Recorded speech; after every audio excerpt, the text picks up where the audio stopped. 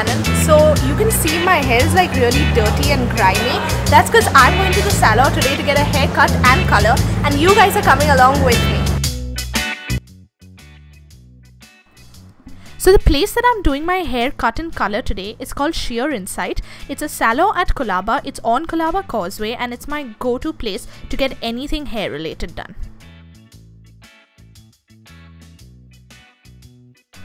So first, let me just introduce you to my hairstylist. This is Rihanna Patel. She's the owner and the head stylist at Sheer Insight Salon. Today I gave her full liberty to do whatever to my hair, and she decided that she's going to cut my hair in graduated layers. So here you can see that she has just decided what length she wants to go with the first layer. This is because she says my face is wide and the first shorter layer will contour the face correctly.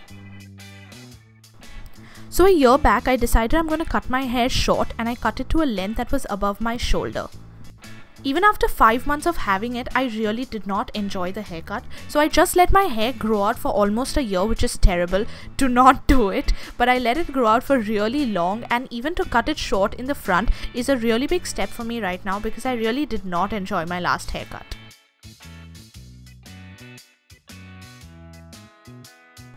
To have healthy hair, I think it's really important that you get the scissors to touch your hair at least every 4 months.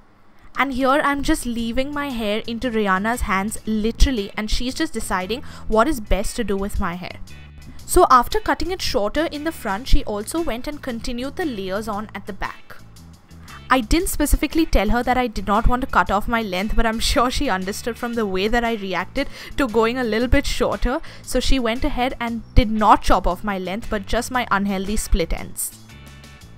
We finished a major chunk of my haircut and then went straight into color, and after that we went back into my haircut to just finish it all off. So we used the Balayage coloring technique on my hair. I used 2 colors from the Wella Koleston Perfect range, and both the color names are what you see on the screen right now.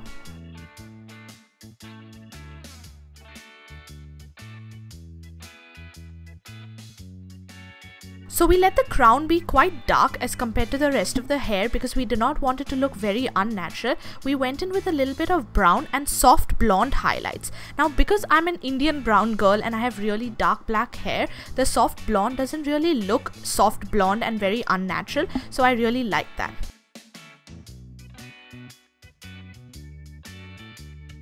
So the color just sat in my hair for about 20 to 30 minutes, after which we went ahead and washed my hair with shampoo and conditioner, and it's really important we use the right kind of conditioner and shampoo for colored hair, especially because we don't want it to look too brassy very quickly. Next we went ahead with a few finishing snips just so we could complete the haircut.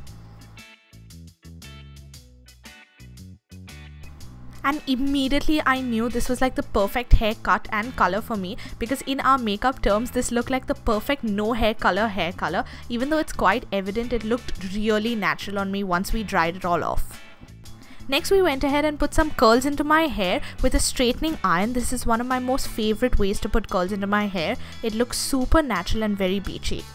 And obviously I was documenting all of this on Snapchat, probably with the bunny filter. So if you aren't following me there, what are you doing? Follow me quickly. My Snapchat user ID is Tengra. So here you can see that he's just taking my hair and wrapping it around the iron and pulling it straight down. That way it easily gets curled. So I haven't sped this clip up so you guys can see if you want to attempt this on your hair how he's actually doing it. Here we're just finishing off the front parts of my hair, and we're doing the curls much looser here than we are in the back because we're then going to loosen them up further. After that we put some texturizing spray into my hair to just remove that very silky and done up look and give it a more beachy vibe, and I absolutely love how the cut and color finally turned out. I will link the salon down below, so don't forget to check them out. Okay guys, so I'm done with my hair appointment and I'm super happy. She cut it like nice and short in the front. It's not like really short from the bottom, and the bottom is much lighter than the top. we've done balayage, and we've got a few highlights as well. So that's it for my video today. I hope you guys like my hair transformation. If you guys like such vlog videos, then don't forget to give it a big thumbs up. Don't forget to subscribe to my channel. Click on the subscribe button and the bell icon to start post notifications. That way you never miss any updates from me.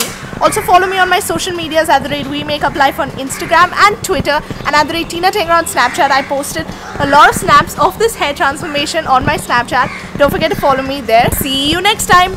Bye.